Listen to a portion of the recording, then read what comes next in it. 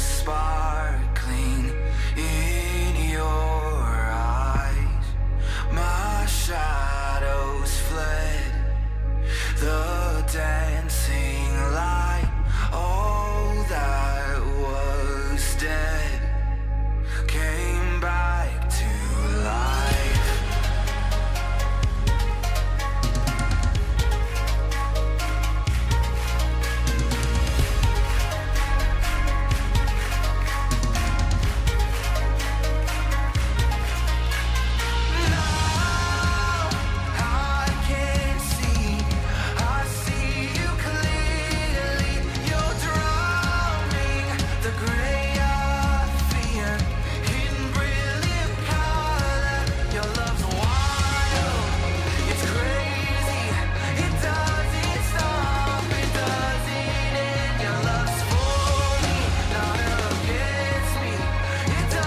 Good morning, New Life Power. We want to welcome you into the house of the Lord this morning.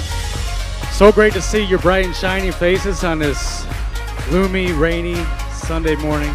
Your faces look awesome. But we just want to welcome you in, encourage you to get settled in, get your kids checked in the kids zone once again for joining us for the start of the worship service. And we also want to give a hearty welcome to those joining us online. I do see you. But my name is Jason. Looking forward to seeing you guys worshiping with you this morning. Come on in. Get situated and let's worship the Lord. Your love's wild, it's crazy, it doesn't stop, it doesn't end. Your love's for me, it's not against me. It doesn't stop, it doesn't end. Your love's wild, it's crazy, it doesn't stop, it doesn't end. Your love's for me, it's not against me. It doesn't stop, it doesn't end. It's greater than guilt, louder than shame. This reckless love will never be tamed. Your passionate heart can never be bound. Demons will flee and heaven will shout. Nothing is as strong as your love. Nothing is as strong as your love. Nothing is as strong as your love. Nothing is as strong as your love. It's crazy, it doesn't stop, it doesn't end. Your love's for me, it's not against me. It doesn't stop, it doesn't end. Your love's wild, it's crazy, it doesn't stop, it doesn't end. Your love's for me, it's not against me. It doesn't stop, it doesn't end.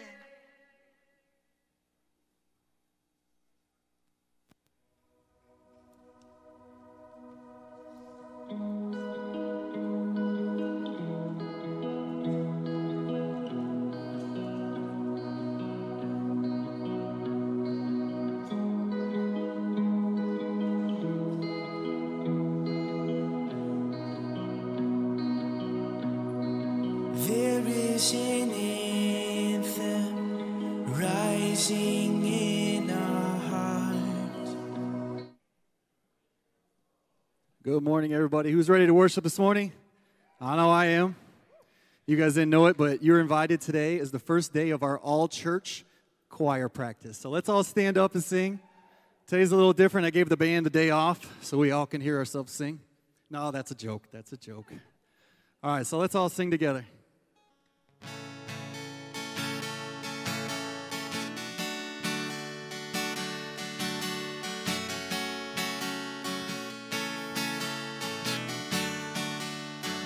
Here we go. Sing with me. Great is your faithfulness, O God. You wrestle with a sinner's restless heart. You lead us by still waters into mercy. and nothing can keep us apart.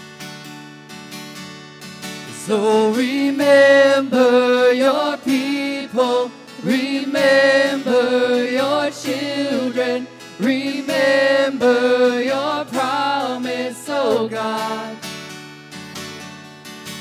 Your grace is enough, your grace is enough, your grace is enough for me.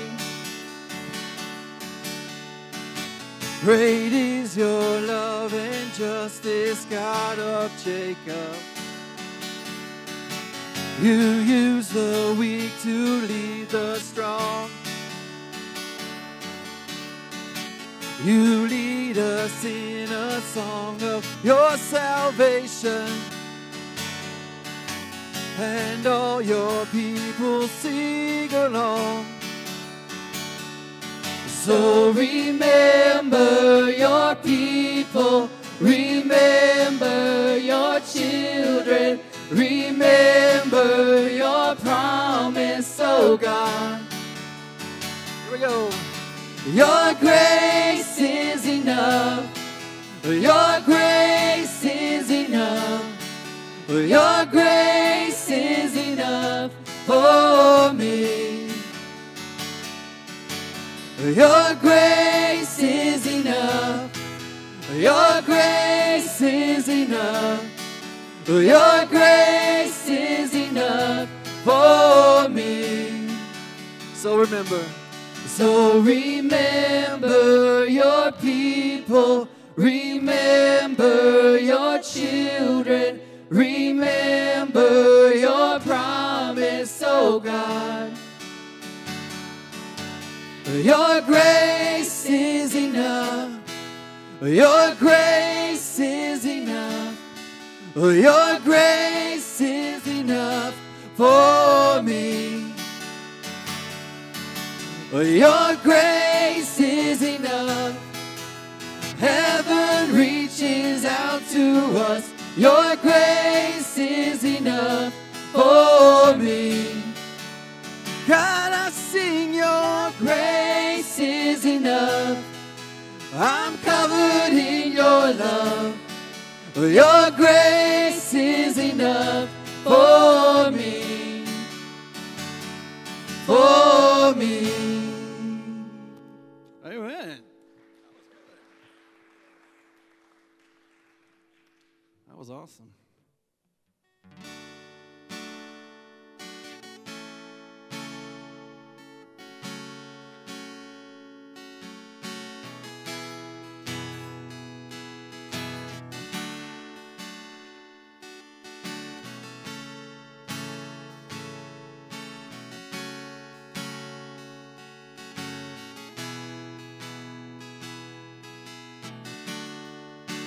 Everyone needs compassion, a love that's never failing. Let mercy fall on me. Oh, everyone needs forgiveness, the kindness of a Savior, the hope of nations.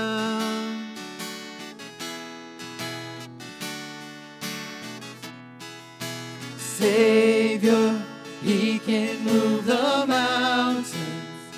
My God is mighty to save. He is mighty to save.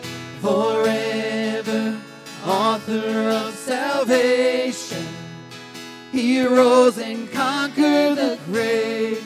Jesus conquered the grave.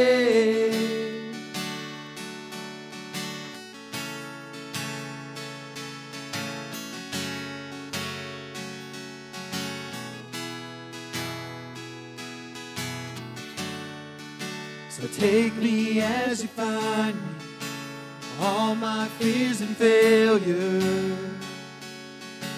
Fill my life again. I give my life to follow everything I believe in. Now I surrender.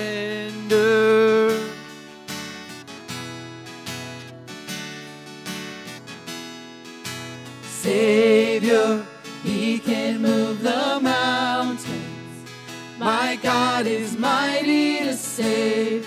He is mighty to save.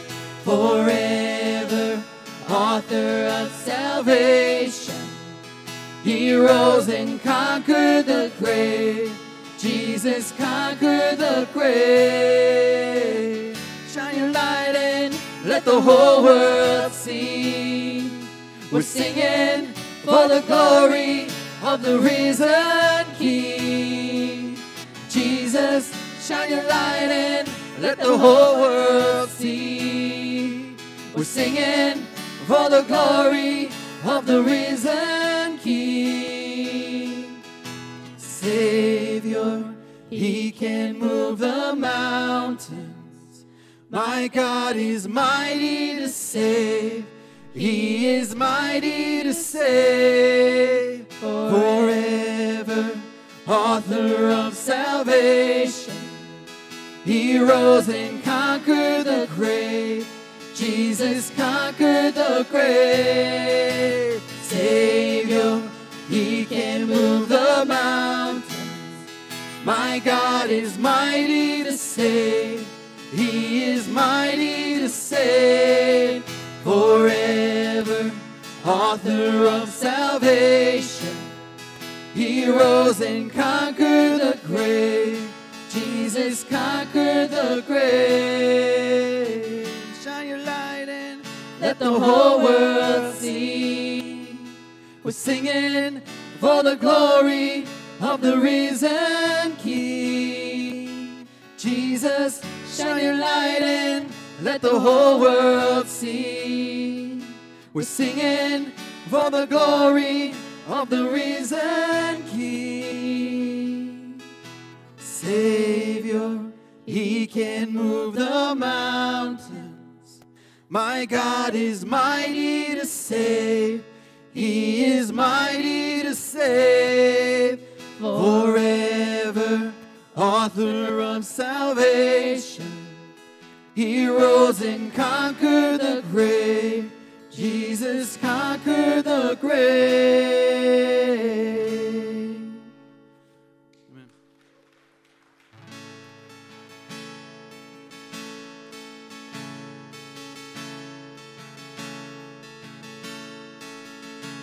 Oh, I've heard 1,000 stories of what think you're like, but I've heard the tender whispers of love in the dead of night. You tell me that you're pleased and that I am never alone. You're a good, good Father. It's who you are. It's who you are. It's who you are, and I'm loved by you. It's who I am. It's who I am. It's who I am. Oh, I've seen many searching for answers far and wide, but I know we're all searching for answers. Only you provide, 'cause you know just what we need before we can say a word. You're a good, good Father. It's who you are. It's who you are. It's who you are, and I'm loved by you. It's who I am. It's who I am. It's who I am. You're a good, good Father. It's who you are. It's who you are. It's who you are, and I'm loved by you. It's who I am. It's who I am. It's who I am. You are perfect in all of your ways. You are perfect in all of your ways. You are perfect in all of your ways.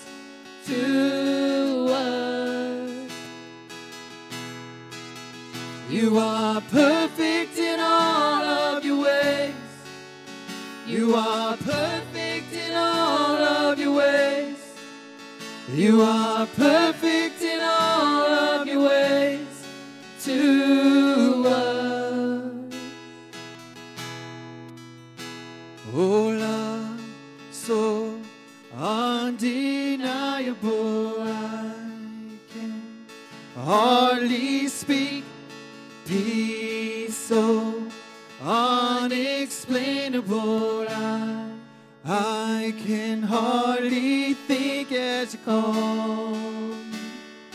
Deeper still as you call. Deeper still as you call. Deeper still into love. Love, love, you're a good, good Father. It's who you are. It's who you are. It's who you are. And I'm loved by you. It's who I am. It's who I am. It's who I am. You're a good, good Father. It's who you are. It's who you are. It's who you are. And I'm loved by you. It's who I am. It's who I am. It's who I am. You are perfect in all of your ways. You are perfect in all of your ways. You are perfect in all of your ways to us. Let's sing that one more time. You are perfect in all your ways. You are perfect in all of your ways. You are perfect in all of your ways. You are perfect in all of your ways to us.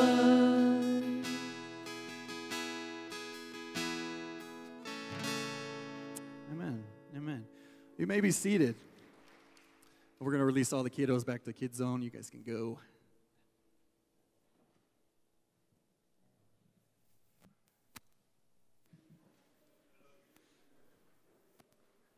Communion.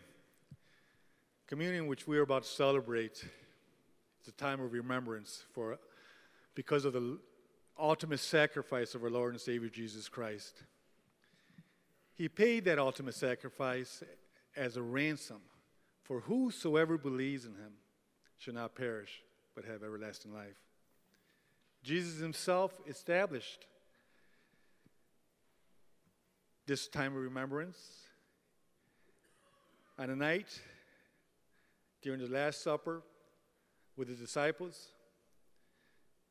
He took bread after he had given thanks, broke it, and said, "This is my body given for you. Do this in remembrance of me." In the same way, after supper, he took the cup, saying, "This cup is a new covenant in my blood, which is poured out for you." Communion is a time of remembrance for everyone who has put their faith and trust in Jesus Christ alone for your salvation. If you are a child of God, you are welcome to participate with us. If you have not yet trusted Jesus as your Lord and Savior, you need to enter into that personal relationship with him before you can participate in the communion service. The Apostle Paul does warn us not to take this celebration too casually. He said we ought to examine ourselves. We ought to examine ourselves. So take this time to examine your hearts. In the quietness of your hearts, confess it before God, for he is faithful and just to forgive us our sins and restore us from all unrighteousness. As the ushers come forward to distribute the elements of the bread and cup, bring it before God and seek his forgiveness. Let us pray. Heavenly gracious Father, we thank you so much for your Son, Jesus Christ, and the ultimate sacrifice he paid on the cross for us. We thank you for this communion time and the time of remembrance of what he has done for us, Father. He lived a life to show us an example. He died as a ransom for us, Father. He was buried, but he rose again. And we look forward to his return. We thank you, Father, for your glory. In Jesus' name, amen.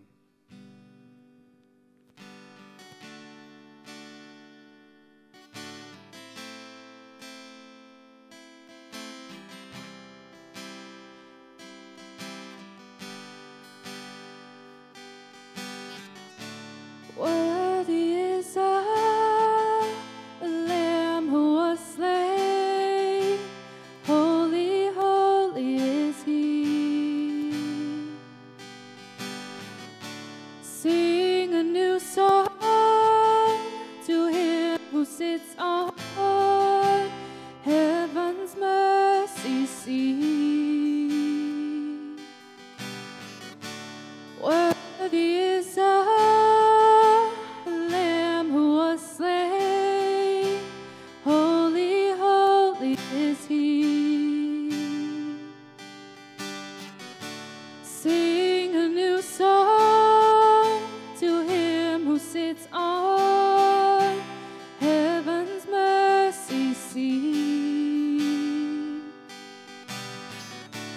Holy, holy, holy is the Lord God Almighty, who was and is to come.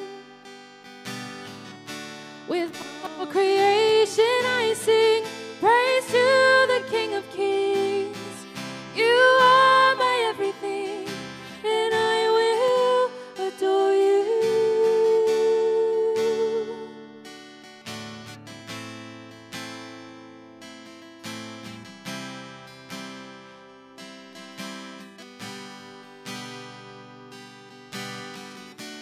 Clothed in rainbows of living color, flashes of lightning, rolls of thunder.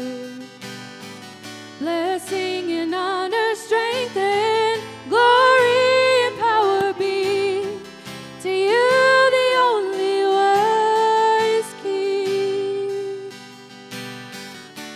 Holy, holy, holy is the Lord God Almighty, who was and is to come. With all creation I sing praise to the King of Kings. You are my everything, and I will adore you. I will adore you.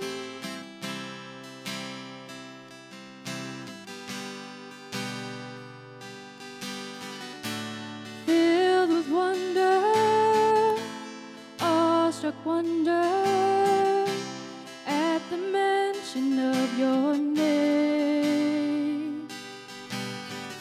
Jesus, your name is power, breath and living water, such a marvelous mystery. Holy, holy, holy is the Lord God Almighty, who was and is to come. With all creation I sing praise to the King of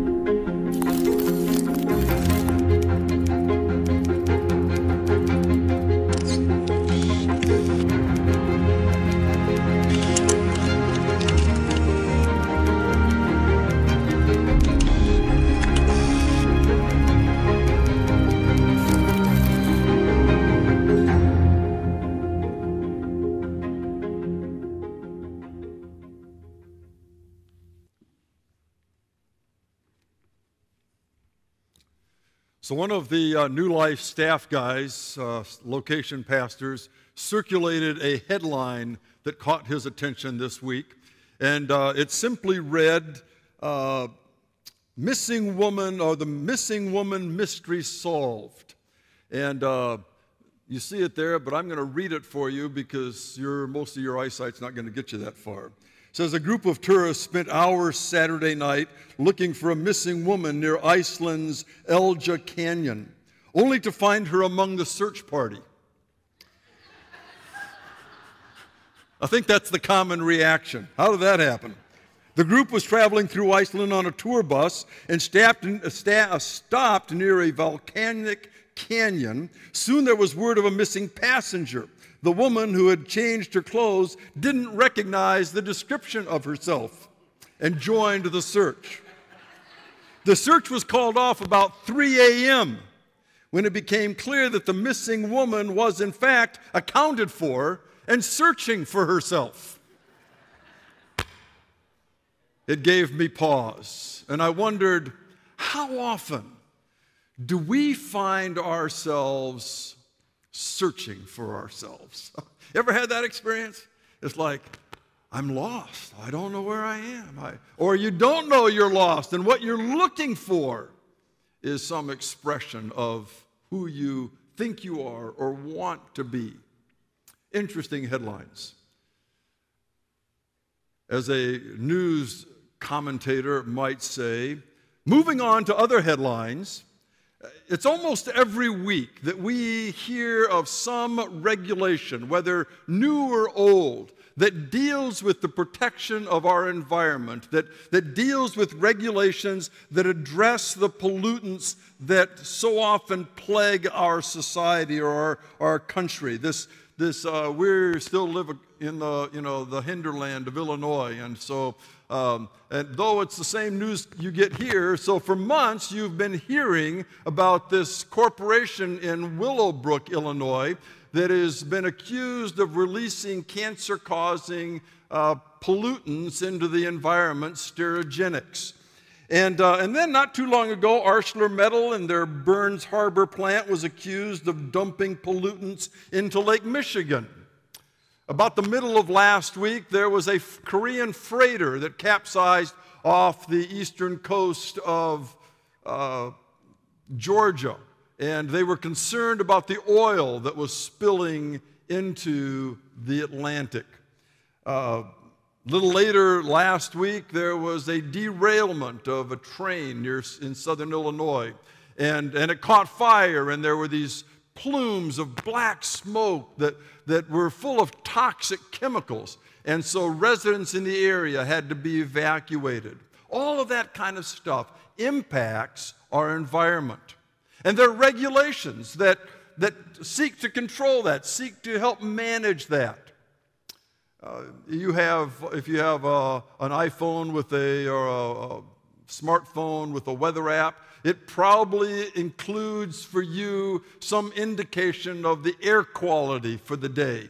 Not that you can do anything about it, but it does tell you whether or not you can take a deep breath if you go outside. And so there are these things that are designed to encourage us, to help us, to protect us, if you will. And we're relieved when news reports deal with someplace else, aren't we? I wonder,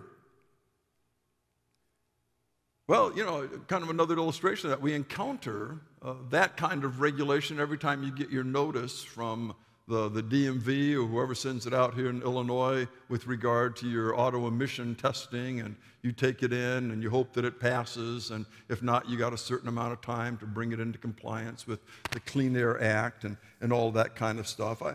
I wonder if you've ever wondered what it would be like to have regulations that would govern the pollution of our soul, of our heart, our mind, our mouth.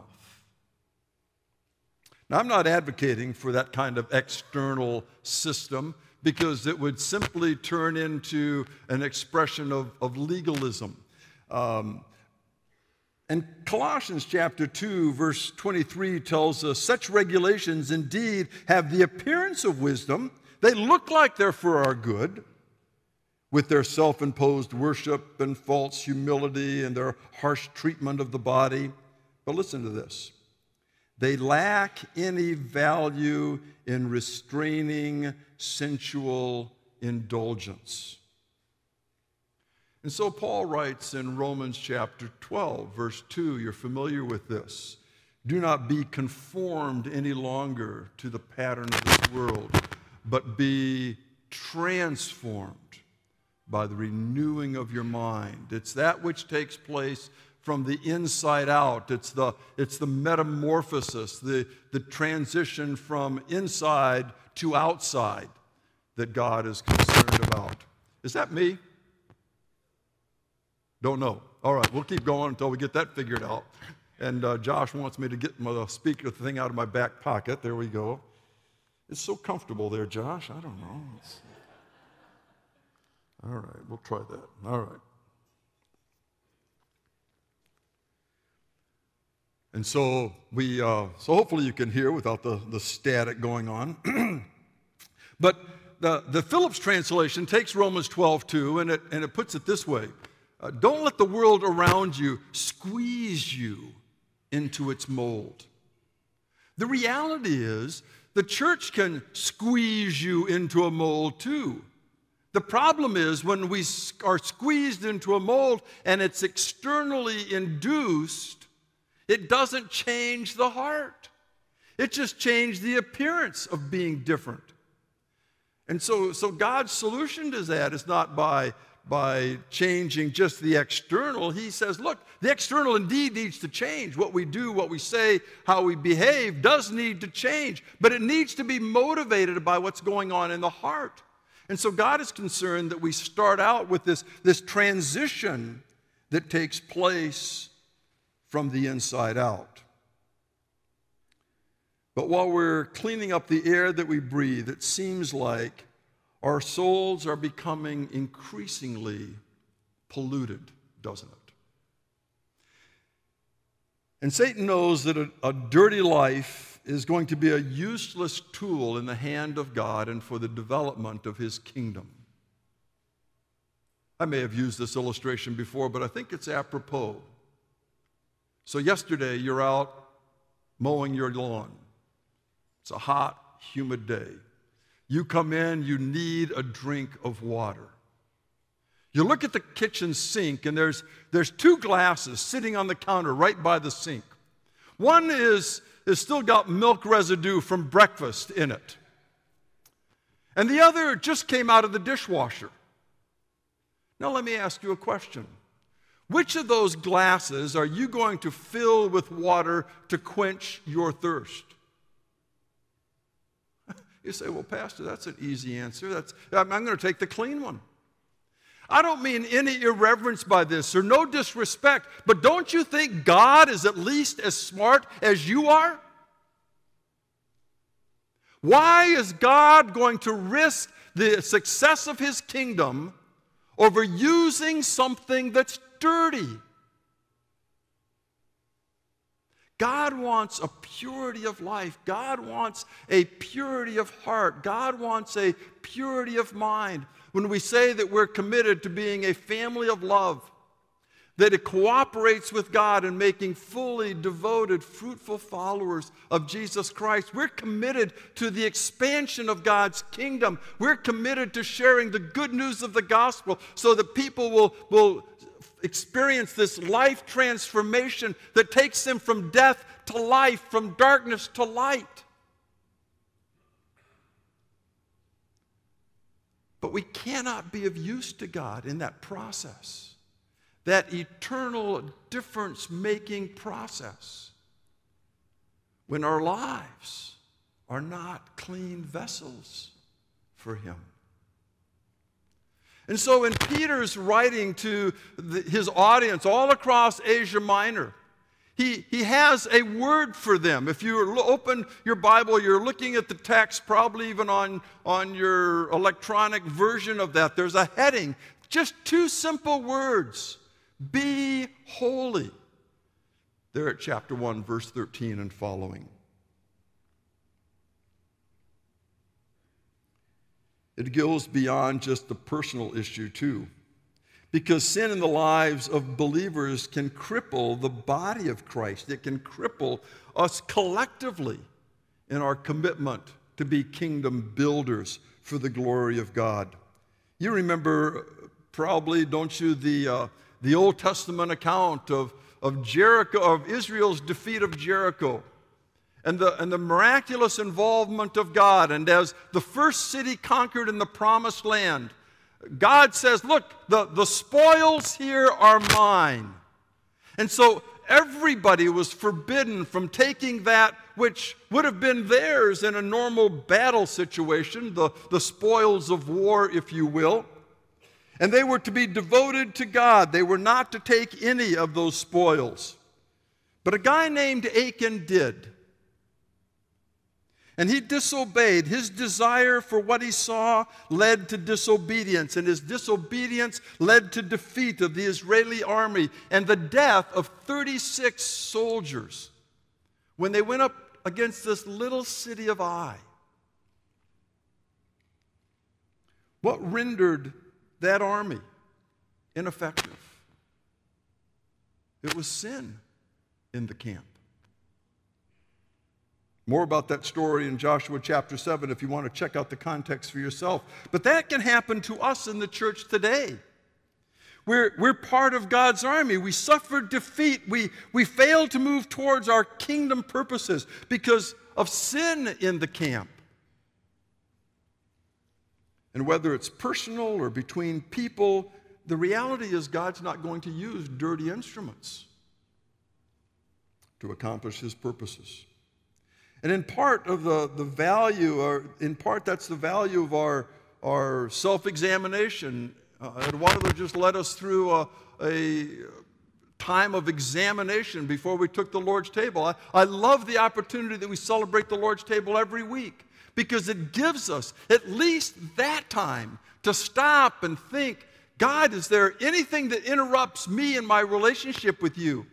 And according to the instructions in 1 Corinthians 11, it tells us that we're to examine our horizontal relationships as well. Is there any relationship that I have horizontally that is keeping me from experiencing the blessing of God in my life and my being a useful instrument in moving forward? And so we need these times of both personal and congregational examination.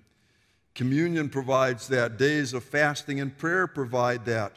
Keeping our relationship with God right, and right with him and then right with one another.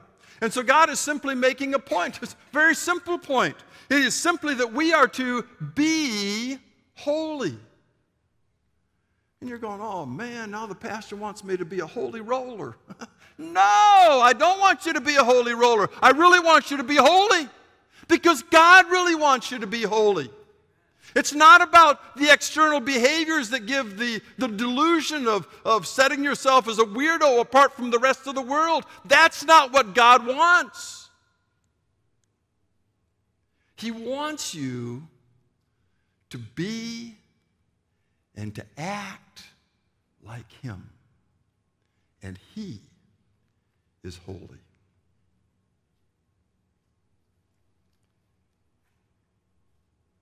It's not an exclusive application to being holy, but there's certainly a predominant and pertinent to our society the fact that holiness includes moral purity.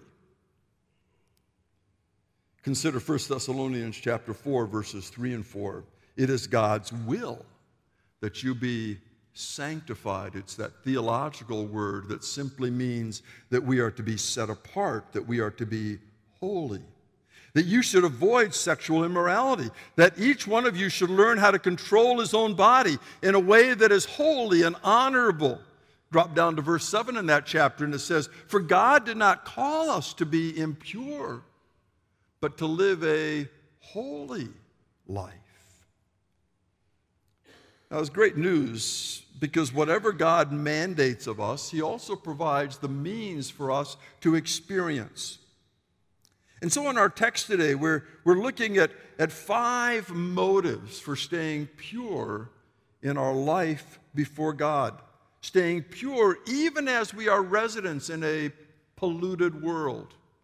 Seeking to answer the question, how in the world do we stay pure when the world all around us is filthy, is polluted, is committed to living ways that God doesn't want, that doesn't honor God? And the first of those is by our focus on the glory of God. It becomes the primary motive for us. So if you're following along in the text, look with me at chapter 1, verse 13. And we see here that as our text begins, therefore prepare your heart for action. Be self-controlled. Set your hope fully on the grace that is given you when Jesus Christ is revealed. Jesus Christ is coming back again. And when he does, he will be revealed in glory.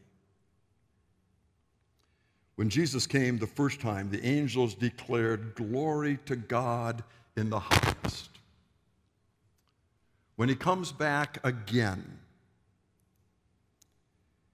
his glory is going to be revealed to all the earth. So when Jesus was here, he says to his disciples in Mark chapter 13, verse 26, at that time, men will see the Son of Man coming in the clouds with power and great glory.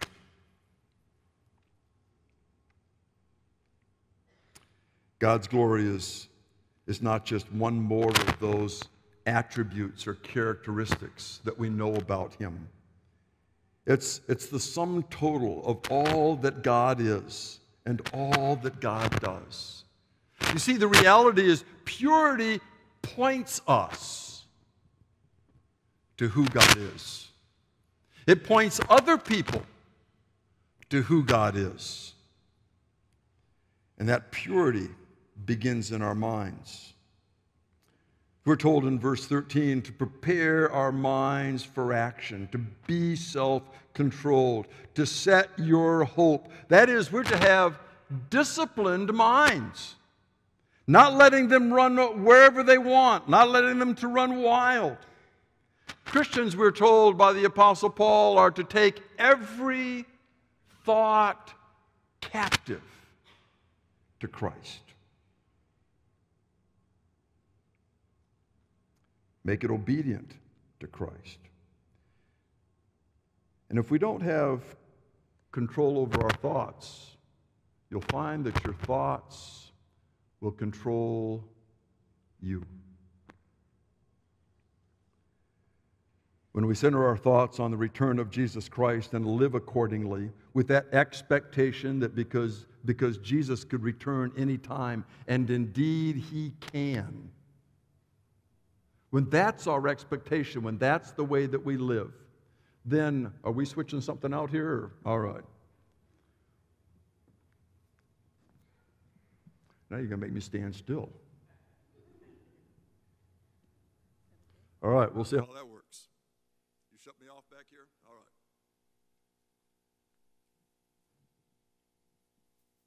Very good. Thank you, Noel. When we find ourselves focused on the return of the Lord Jesus as a reality that could take place any day, it'll change the way you live. It shouldn't change the fulfillment of our responsibilities. We don't sell all that we have. We don't go sit on our rooftops and look at the clouds. We don't, because by God's wisdom and grace, we ought to live with a sense of contentment and satisfaction and purpose, continuing to do what he's given us to do. That's what brings glory to him. But we do it with a mindset that at the end of this day, I could be in the presence of God because he's come for me. And whether it's by, as I had an old mentor say, whether it's by the undertaker or the uppertaker, the is the same. And we need to live with the reality that that could happen any moment. The news is full of those occasions, aren't there? When somebody, young people, middle adults, their life is snuffed out. They're gone. It's not a surprise to God, but it's often a surprise to us. God doesn't want us to live so that our death is a surprise.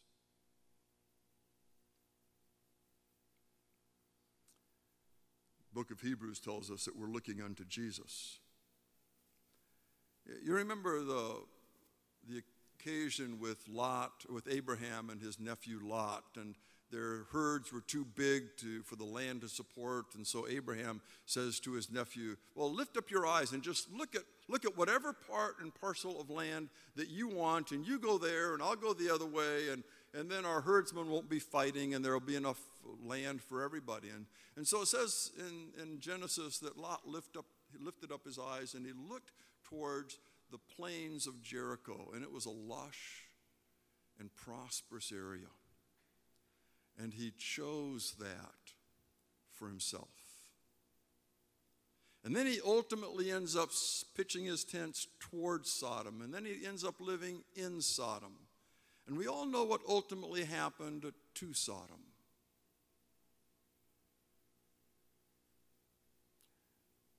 And Abraham, on the other hand, we read in Hebrews, set his eyes looking for a city above.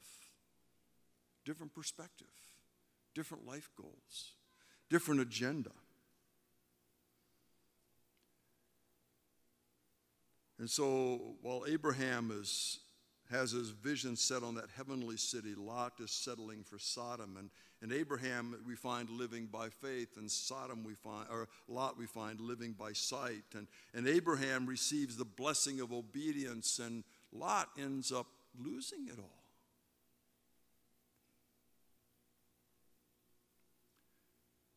Because his eyes were set on the wrong things.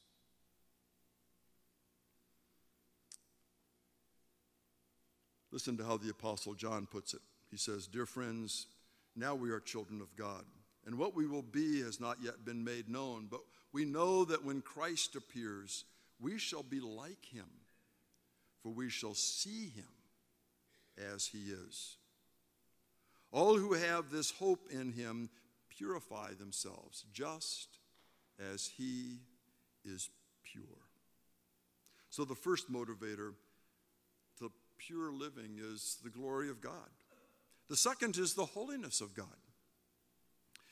The holiness of God has to do with the impact on our lives as obedient children, we read. And typically, children are going to look and act like their parents. It's almost kind of the default DNA mode, isn't it? And so somebody looks at a kid on the playground and says, I bet I tell you who your parents are. Why? Because there's this resemblance. Or you listen to them for a little bit and it's like, oh, that sounds like Mr. and Mrs. So-and-so, because the kids end up talking like mom and dad. And I think I've told you so often at the Mission Academy, people would see my dad and I walking down the hallway, and they'd say, oh, it goes Pete and repeat. It's like, because we just have that same kind of gait, that same kind of stride, that same kind of bearing. It comes naturally. And so when we're children of God, then we need to look like our Father. In Ephesians chapter 5, verse 1, it tells us that we're to be imitators of God as dearly loved children. How we live comes from who we are. And maybe as a parent, you've said to your children, or you had your parents say to you in your growing up years, in your being trained years, well, this is what we do because we're a Smith or Jones or Gute or Baker or whatever your last name was. Or maybe you heard your parents chastise you. We don't do that because we're so-and-sos, right? Had lunch with a brother this week, and he was telling me about a conversation he'd had with his son, and his son said something about hating somebody, And he looks at him and goes, son, we didn't teach you to hate. That's not part of our family culture, not who we are. And so it is when we do what God's called us to do. The root word for holy comes from a concept of being different, because of who we are as the children of God. We will be, at least we should be, different than the world, different than those who we used to be like before we were born again, different than those who we were when we, as the text says, lived in ignorance. We didn't know any better. And then because holiness is an essential part of God's nature, as his children, it's to be an essential part of our nature.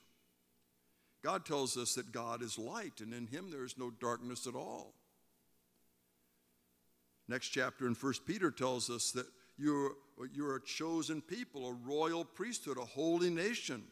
You're God's special possession. You may declare the praises of him who called you out of darkness and into wonderful light. Go back to 1 John, and it tells us that we are to walk in the light as he is in the light. Have that fellowship with him.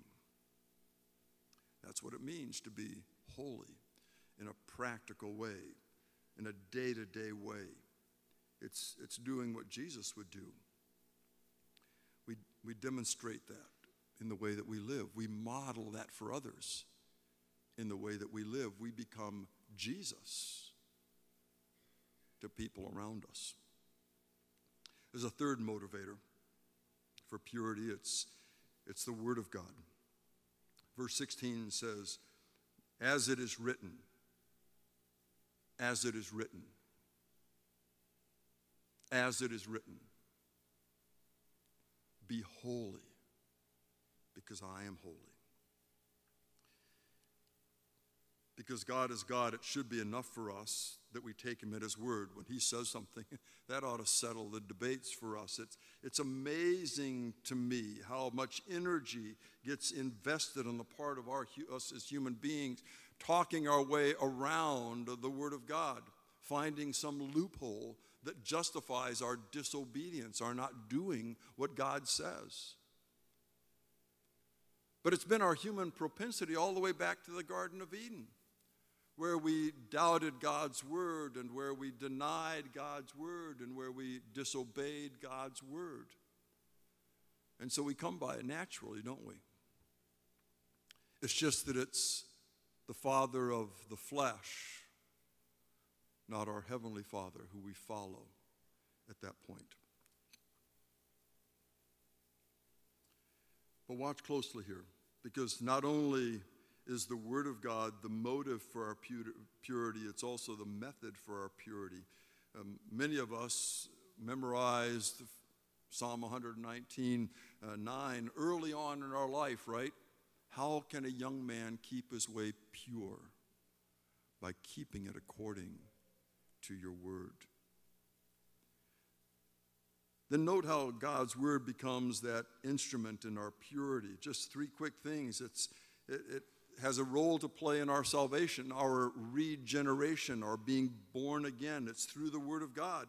For you have been born again, not through perishable seed, verse 23, but of imperishable, through the living and enduring word of God. And it brings to mind Romans chapter 10, verse 17, doesn't it? There it says that faith comes by hearing, and hearing the word of Christ, the word of God.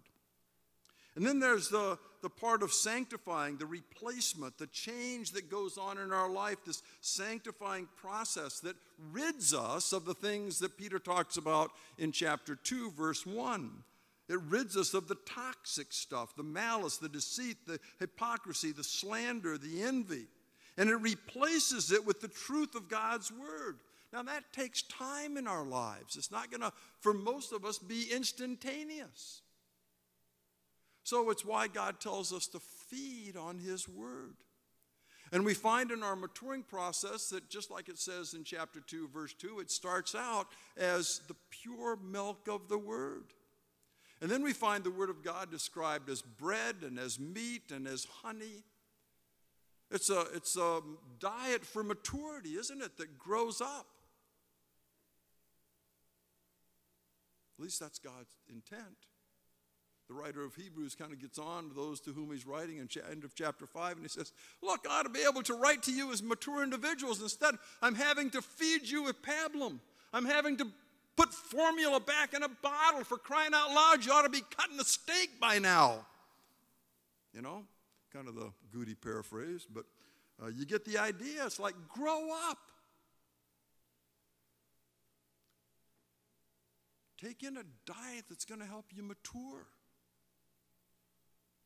And so there's this regeneration and then replacement as the process goes on. And we begin, as we see there in chapter 2, verse 2, as a newborn baby. But the goal is to become, in the words of the Apostle Paul, a pure bride, a fully mature individual who is then wed to Christ. So Paul writes in Ephesians 5, husbands, love your wives, just as Christ loved the church and gave himself up for her, to make her holy, cleansing her by the washing with water through the word, and to present her to himself as a radiant church without stain or wrinkle or any other blemish, but holy and blameless. And then there's the refinement that follows that. Refinement that comes by obedience to God's word. So verse 2 continues, so by it, that is by the word, you may grow up in your salvation, now that you have tasted that the Lord is good. This refinement is this maturing process that God has all of us in. Growing up. Salvation doesn't mean that you've arrived. It's not the last step that you take. It simply means that you have taken a life defining, a eternity defining, a destiny defining next step in your journey. But the journey continues after your salvation. You're not just satisfied being born. You want to grow up. You want to become mature. You want to become a reproductive citizen in the kingdom of God. That's what disciple making is all about. And Philippians 1:6 reminds us that God is, Paul writes, he says, I'm confident of this very thing, that he who began a good work in you will carry it on to completion until the day of Christ Jesus. Let's go back to chapter 1, verse 17. Since you call on a Father who judges each man's work impartially, live lives as strangers here in reverent fear. And we find another motivator. The fourth motivator for purity in our lives is the judgment of God. We like to talk about love and mercy and kindness, forgiveness, and rightfully so. Those are precious qualities of God that have direct and important impact in our life. But they're not the only qualities of God. And to proclaim the full counsel of God, to understand who God fully is, we need to understand that he is also a God of holiness and justice.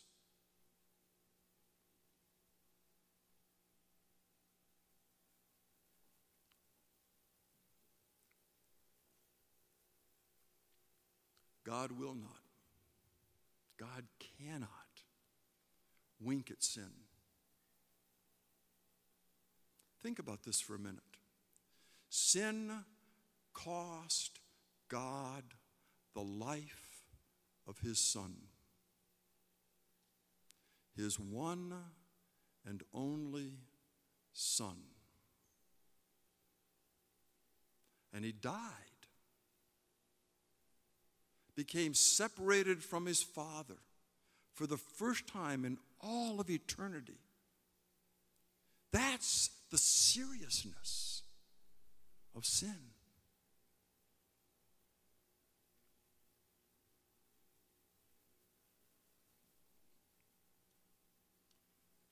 And God gives us an opportunity to repent of our sin. And he freely forgives our sin. But don't ever let anybody tell you that your salvation is free. It's free to you. It's a free gift. But it cost dearly. Because sin had to be judged. And so we see that sin is always costly. It deserves judgment. Accurately, sin is not free, as I've just said. It's a matter of carrying this huge price of death. It's costly. I think there's another reality that sometimes we don't often connect to our sin experience, and that is when we become children of God and then perhaps lapse back into a life that we used to know. And we think to ourselves, perhaps in the midst of that, you know, I used to have a great time running around. I used to have a great time doing what I used to do, and now when I go do that, it's not fun at all. It's kind of bothersome. In fact, I get these pent-up emotions inside. I feel terrible. It's like I want to just go home and sleep. You know, I get depressed. You know what's going on? God is not going to allow his children to enjoy sin. Now, a couple of things can happen. You can do that so long that you quench the Spirit of God in your life and silence him, if you will. Or perhaps you need to wonder whether you were ever a child of God. If you're still having a good time sinning, that's incompatible with being a child of God. It's not that we don't sin, but the longer that we're children of God, we ought to not be sinless, but we ought to sin less, as you've heard me say. And so there's this convicting that comes when we step outside the light and our fellowship with him is broken.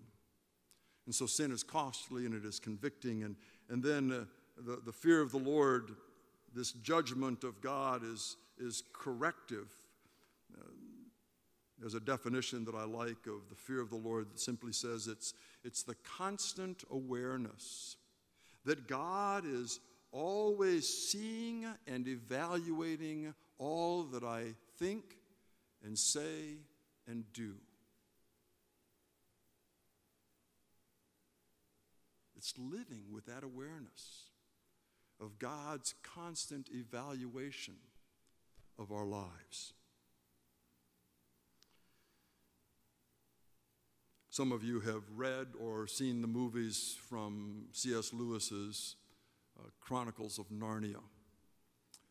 And you remember, if you are familiar with the story, that when the children go through the closet and end up in Narnia, they find their way to the home of the beavers.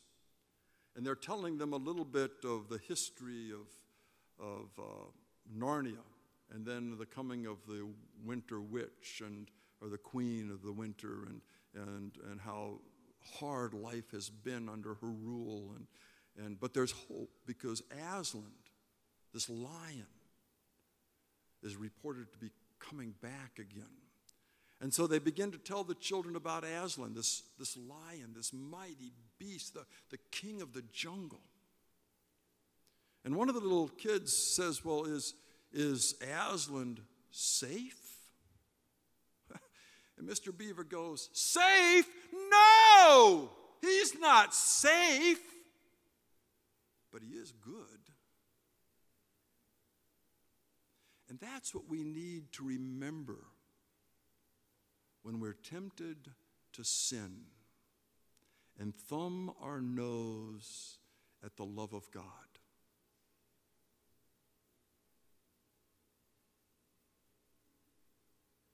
It's not safe to do that. But God always will meet us if we will confess our sin He is faithful and righteous to forgive our sin.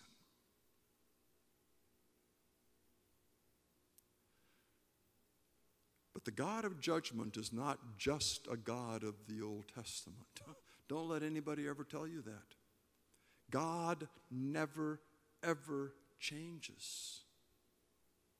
And the same wrath and judgment and seriousness with which God displays his character against sin in the Old Testament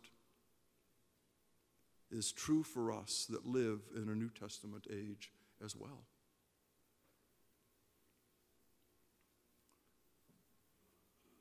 God hates sin. And he gave his Son to resolve the damage that it would do in our lives. And he does not take that cost lightly. And we cannot afford to either.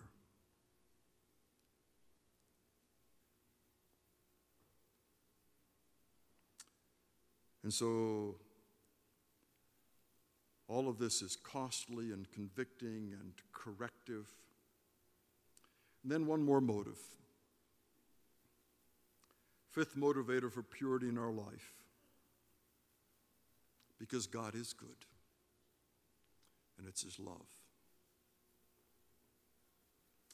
The greatest expression of God's love is that he saves us. That which for us is unearned, it is undeserved, it is unequaled. It's an evidence of his grace and his mercy and his patience and his goodness.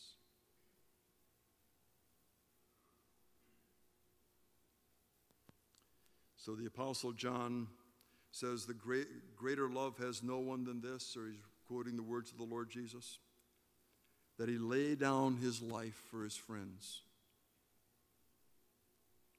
And we know that Jesus didn't just die for his friends. He died for us while we were enemies of his. Paul says in Romans 5:8. But God demonstrated his own love for us in this, that while we were still sinners, Christ died for us. And that salvation then for us involves a great price. That's what it says in verse 19. It's the precious blood of Jesus, and it involves this great plan. Verse 20, it's originated before the creation of the world. God knew everything that was going to happen. Adam and Eve's sin did not catch him by surprise. Satan's fall did not catch him by surprise. The damage that Satan has done in this world has not caught God by surprise. And God has a plan to fix it. And a huge part of that plan, the hinge pin of that plan, was the death of his Son, the Lord Jesus Christ, that allowed the penalty for sin to be paid so that we could be restored in our relationship with God as he intended it to be. And then live out according to that purpose. Verse 18, to replace our slavery, our redemption. It says in Galatians chapter 5, verse 1, it is for freedom that Christ has set us free. Stand firm then, and do not let yourselves be burdened again with the yoke of slavery. To replace the slavery with freedom, and then to replace the emptiness of life. Peter says the empty way of life that was handed down to you from your forefathers.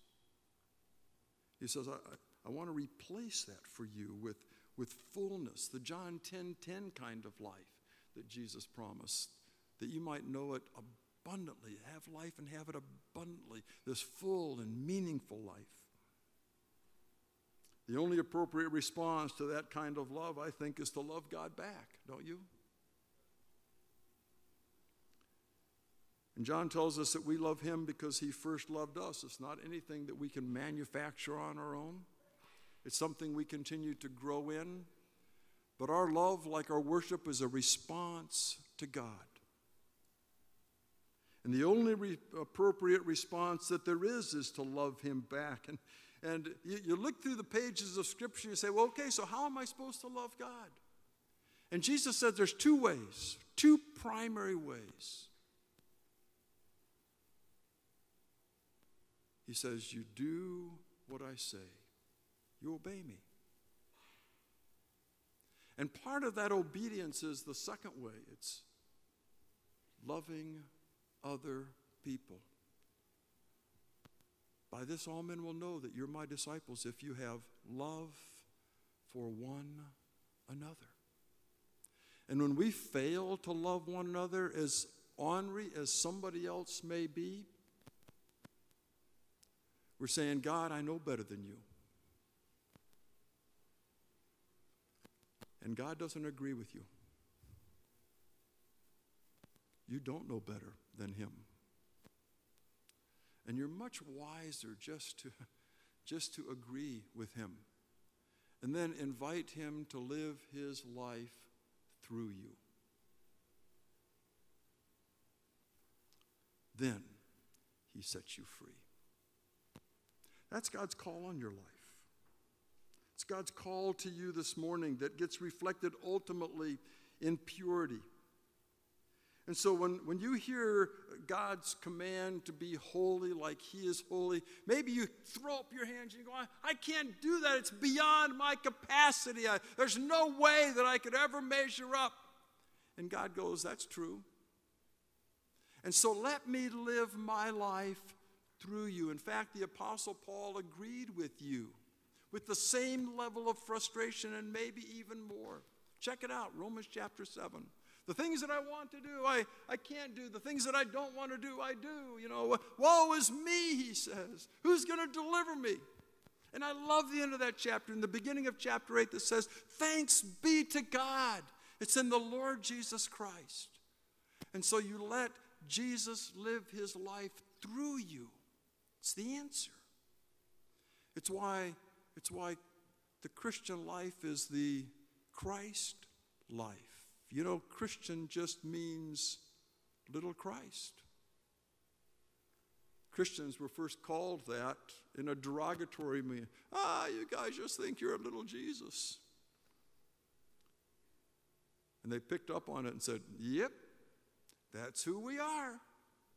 Because Jesus is living through me. That's what it is to be a Christian. And it's how we experience the purity that God is calling us to. Remember, God never mandates for you what he doesn't always already provide the means to accomplish. And that's equally true for our personal purity and holiness as it is for us as a congregation.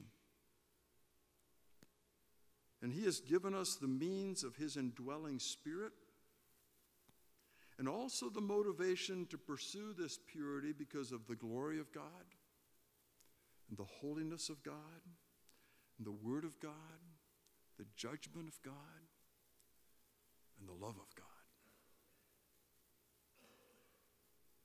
And when we understand these things about God, and you actively and aggressively seek to live a pure and holy life of obedience that will identify you as a child of God, then you're living what God has called you to live.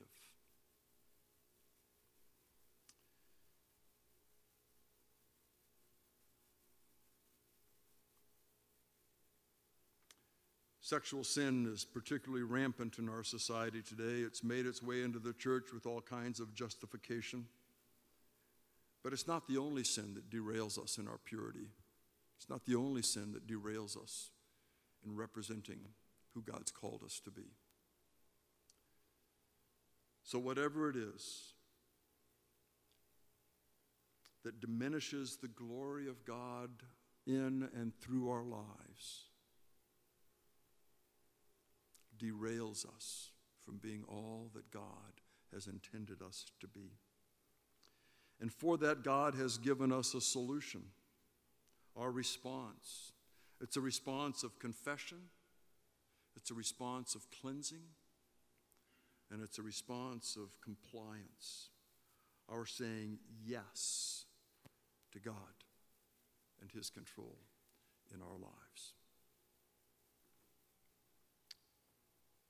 It's the way in which we'll find ourselves conforming our lives to God's way, to God's will, that ultimately brings the greatest sense of satisfaction and fulfillment and enjoyment, because it's the way God designed us to live.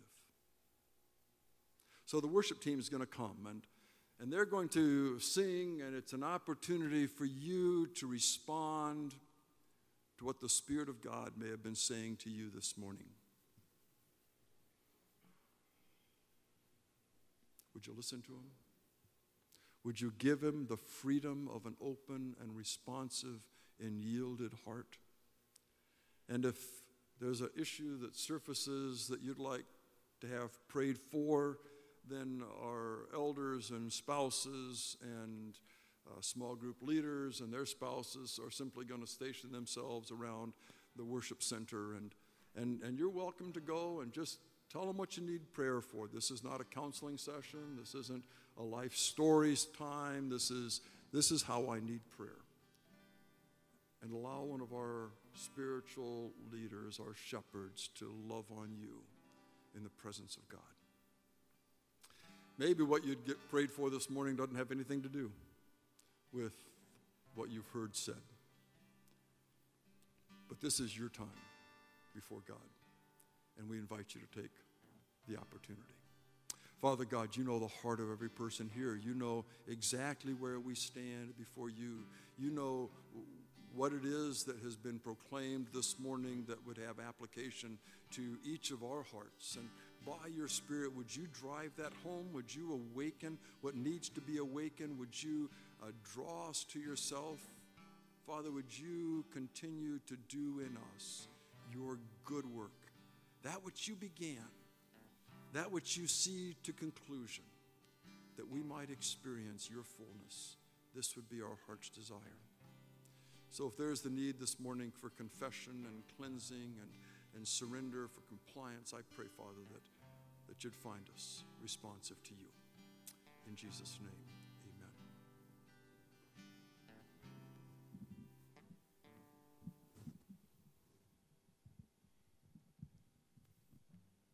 All right, let's all stand together.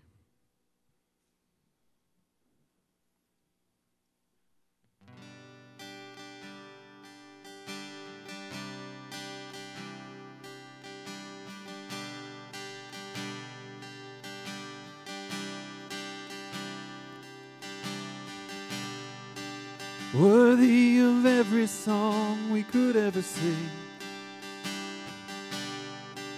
worthy of all the praise we could ever bring, worthy of every breath we could ever breathe. We live for you.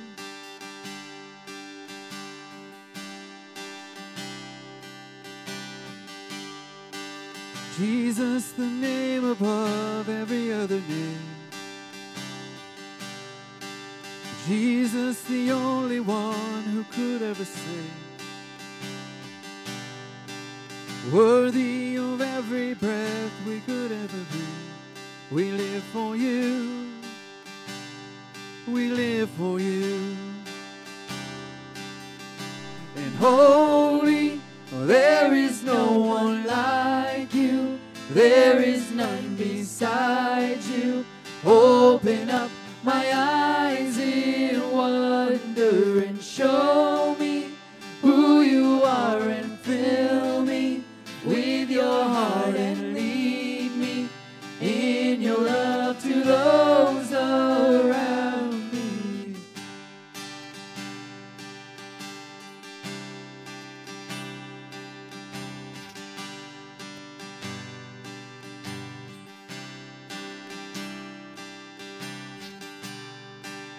Worthy of every song we could ever sing, worthy of all the praise we could ever bring, worthy of every breath we could ever breathe. We live for you.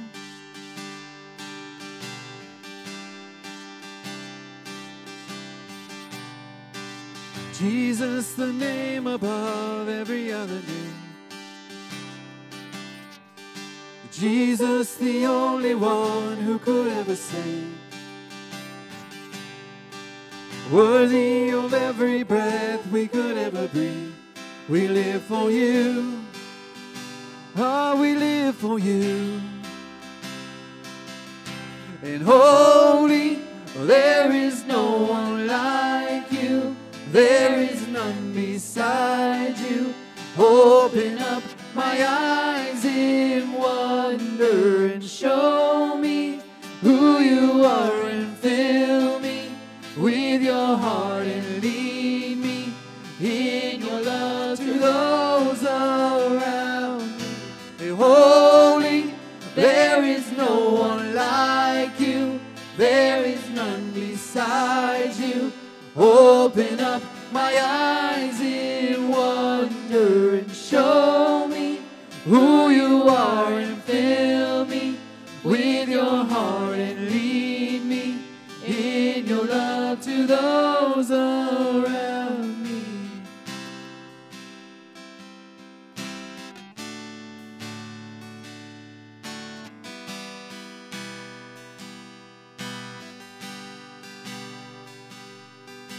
And I will build my life upon your love. It is a firm foundation, and I will put my trust in you alone, and I will not be shaken, and I will build my life upon your love. It is a firm foundation, and I will put my trust in you alone, and I will not be shaken. And holy, there is no one like you. There is none beside you. Open up my eyes in wonder and show me who you are, and fill me with your heart and lead me in your love to those around me.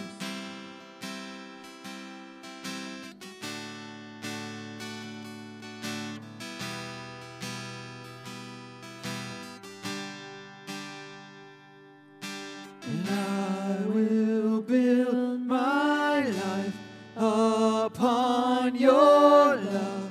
It is a firm foundation, and I will put my trust in you alone, and I will not be shaken.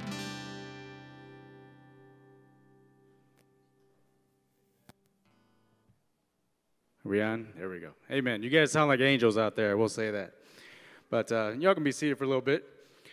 We're going to go through some announcements time and all that stuff and get ready for our offering. But very challenging message from Pastor Dan today, isn't it? Very awesome, very great to think about what does it mean to respond to God's holiness. And I want to give a challenge to you this week. I want you to think of a way in which you're going to respond to God's holiness this week. Maybe you would look at those areas or motives for responding to God's holiness that we looked at today, and you would pick one and you would say, this is probably one that I struggle with. I struggle with living in light of the judgment of God, or I struggle with living in light of the coming glory of God, or I struggle with living in light of the love of God. I want to challenge you to not only think about it, but to write it down. Because you know what I've learned? You write something down, you're more likely to follow suit with it. So I hope that encourages you this morning. Another encouraging note, yesterday, New Life had the joy of starting the new pastoral residency this coming for this year. And as I was there, looked around, we had about 15 new residents kind of getting loaded up, getting ready to be sent out to plant new locations and getting trained up in that. So that's an amazing thing, guys, that God is doing in our church. As Pastor Josiah Job said yesterday, we're not just New Life Hobart, we're a New Life Community Church that meets at Hobart. So we are part of one big body that is doing amazing things in the city of Chicago. So keep praying for that and pray for our area as well. Some other announcements. As always, please read your bulletin carefully. There's some important information in there regarding name tags, financial updates, all that kind of stuff. But some intentional things I want to bring to your attention today. Small group started this past week, and who went to small group this week? It was awesome, wasn't it? Crossover young adults, where you at? We had a good time Monday night, amen? And I bring that up because you might think, well, small groups have started, and I guess I got to wait till December or January to join the next things that get loaded up. Nope. Trust me, you jump in now, you're not going to miss much. But I'll tell you what you are missing if you don't jump in. You're missing fellowship, you're missing a great time with the Lord's people, and you're missing an opportunity to really, really grow in your faith. So if you are interested in joining a small group, there's sign-up sheets out in the back still, and info on where they're meeting and when they're meeting. But really, really want to encourage you to consider jumping in to a small group. Also, this coming Saturday, September 21st, we have the Gospel Bowl coming to our area. It all starts at 12 p.m. And at 1:30, some members of our own band here at New Life Hope are going to be playing at the Gospel Bowl. And there are flyers out there on the table if you are interested in going to that, address, times, all that stuff. So I would encourage you to come. It's just, I went last year. It's just a great atmosphere of praise in an outdoor environment and fellowship with God's people. So I want to encourage you to come on out to that. Also, the day after that, Sunday, September 22nd, we have our next New to New Life visitor luncheon.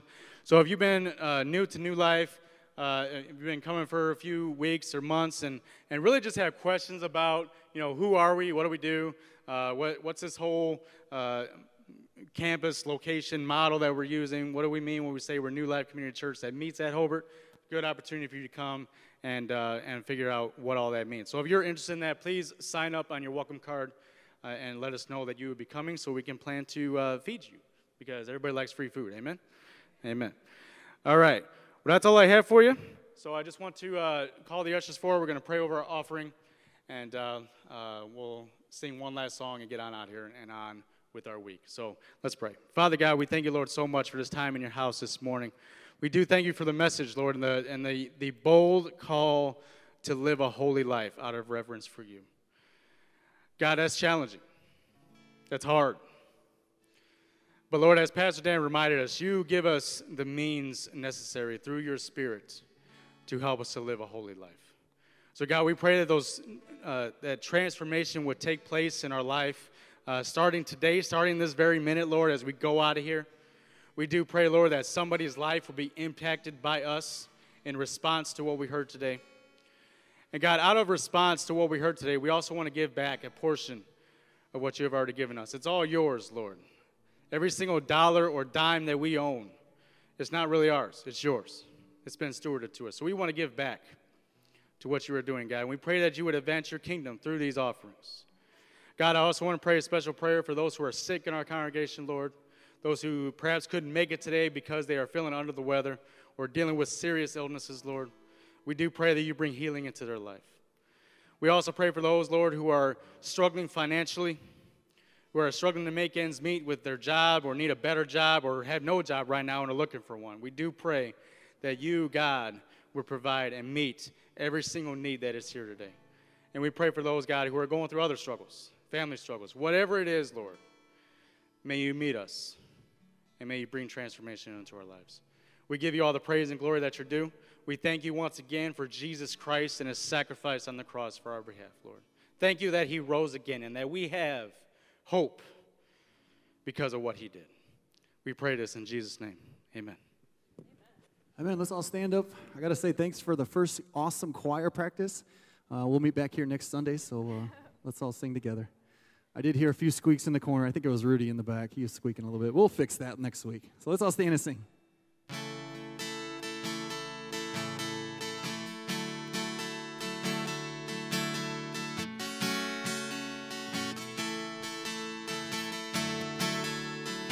Great is your faithfulness. Great is your faithfulness, O God. You wrestle with a sinner's restless heart.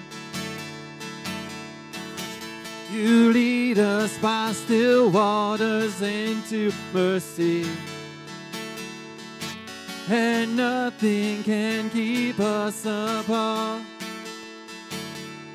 So remember your people, remember your children, remember your promise, oh God.